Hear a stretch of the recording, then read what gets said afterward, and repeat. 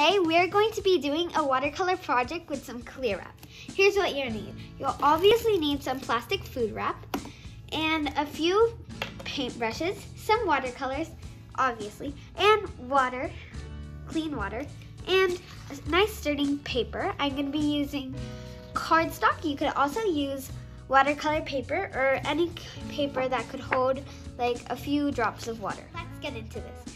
So, first step is to choose the theme. Do you want warm colors or do you want cool colors or neutrals?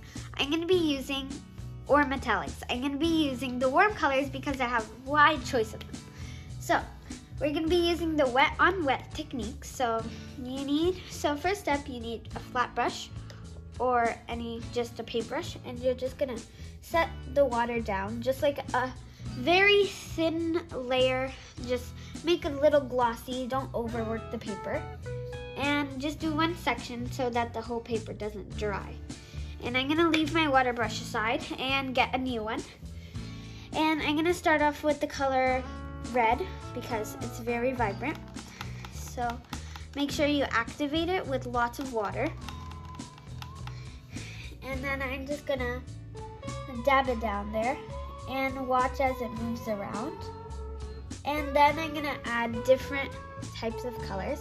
And wet on wet is where you get a little bit more loose and the color just does everything for you. So yeah, that's why I really like wet on wet.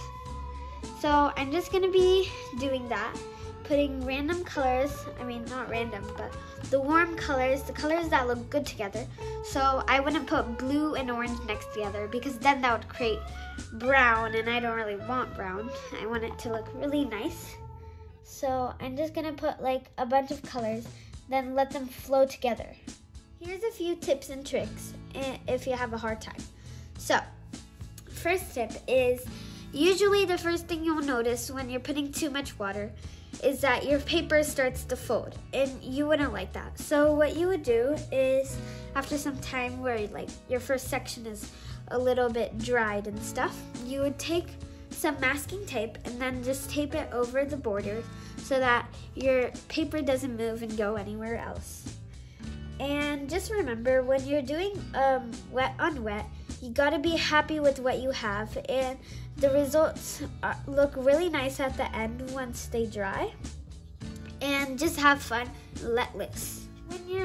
When your first water section dried, you need some more water. So what you would do is you would just get just load up your paintbrush with only clear water, and then just paint away. And then the cool part is that the paint just pulls it and it moves like really freely. And yeah, that's what you have to do when your section dries off and you need a little bit more wet section, because of course this is wet on wet. And make sure your paper is wet throughout this whole thing.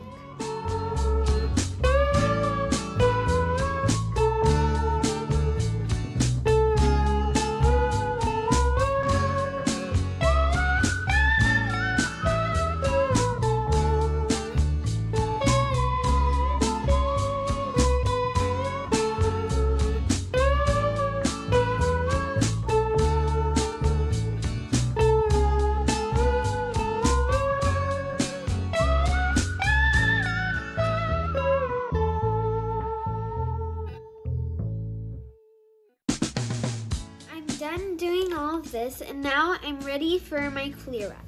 So first, make sure that your painting is all dry and it's nice and wet. I went for more of like a dabby dab because the watercolor wasn't happening, so I just did it myself, and I still like the way it's gonna look because after the clear wrap it's gonna be nice. Okay, so first of all, we need the clear wrap. So get it to like the width of your paper and then cut it off like that.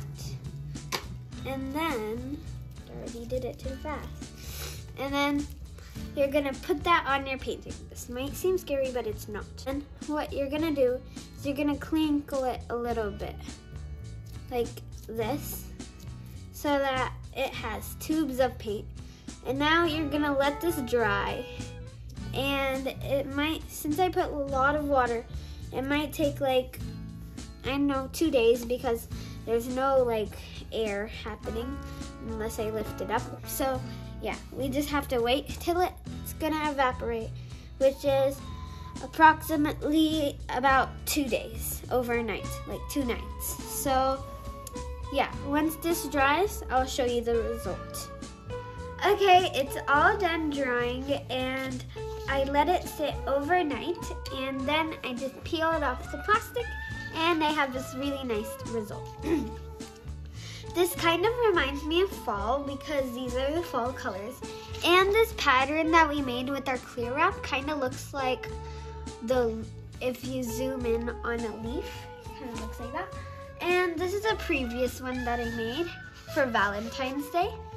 And if you want cauliflower effects, what you have to do, I didn't put the cauliflower effects on here because I didn't want to. What I did is over here, I just put different amounts of water when I put the pigments next to each other, and like more pigment, less water, and yeah, I just did like that. And yeah, there's that. And this step is optional. It's the next step. I'm just gonna write shine bright over here. I'm gonna sketch it out with pencil first. So yeah. Okay, I'm done sketching out my shine bright title. And now I'm gonna go over it with Sharpie.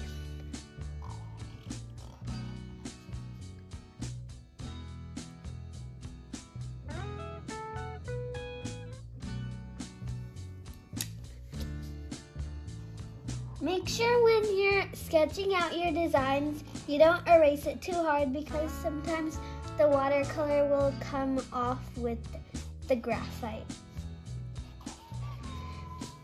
And if you want, you could put this extra optional step with any color you want. I just got this permanent Sharpie because it was around. So yeah, there it is. Thanks for watching, guys. Bye.